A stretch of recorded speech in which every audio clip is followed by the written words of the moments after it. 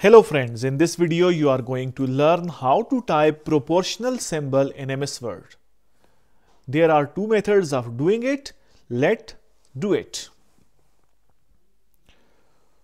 In first method, first of all you will have to click Insert, then click Equations, and this type of mathematical operators will shown on this ribbon.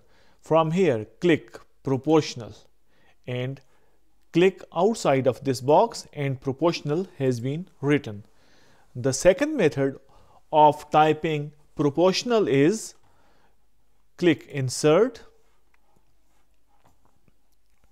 then Symbols, More Symbols, and from here you will have to search for, from the font you will have to search for Cambria Math, and then from the subset you will have to search for mathematical operators.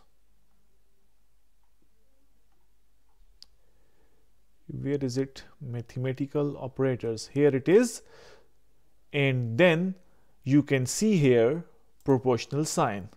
Click Insert and you can see that insert sign has been written on my MS Word document. If this video helped you in any way, please subscribe my channel and also hit the like button.